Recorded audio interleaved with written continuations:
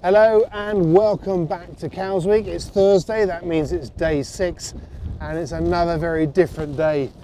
It's ending off with some rain and the forecast is for the breeze to build quite a lot tonight. But it's been a successful day of racing, but a tricky one. For a start, the breeze was from the south, which made for a reaching start or a slightly upwind start with the tide all the way down the green. That made it quite tricky to stay behind the line for some people on the way on their start. There was a few OCSs, but generally people got away.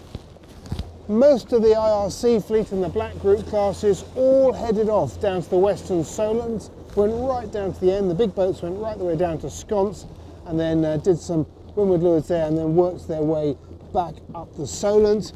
And then the smaller classes just went a little bit less far down to the west side of the Solent.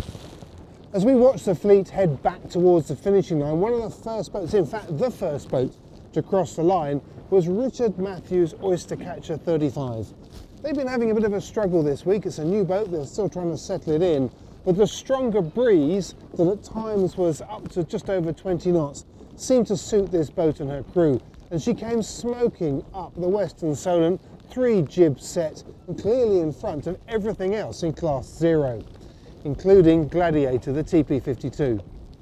True to say, she needs to be ahead of the TP52 because she rates higher, but nonetheless, that'll be a big relief for Richard Matthews and his crew, that once the breeze gets up, they can put their foot down.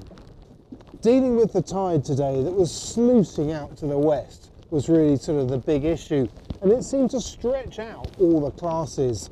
You could particularly see that in the Cape 31s. They got stretched out quite a lot, but the boat that was at the front of the fleet, despite having a dreadful start, was actually Squirt, sailed by Russell Peters, who led the fleet home by quite some margin. It was similar in the quarter-ton fleet, where BLT, although they did get a good start, but they stretched their lead over the rest of the fleet to quite a considerable margin as well. Meanwhile, the white group classes all had a committee boat start today. They ended up out in the Eastern Solent at the other extreme of the racing area. So once again, for the race committee, it's been a challenge not only to deal with 500 plus boats here, but fitting it all in around the weather. Weather that's due to increase gradually this afternoon and into tomorrow. Friday is now looking like the day that's going to be pretty windy and pretty wet. But until then, racing has gone to plan. Everybody's got a race in and got back. That'll be good news. So another busy day here in the Solent, albeit one that's finished a little earlier than usual. But after the 2 previous long days afloat, I don't think there'll be anybody complaining about that.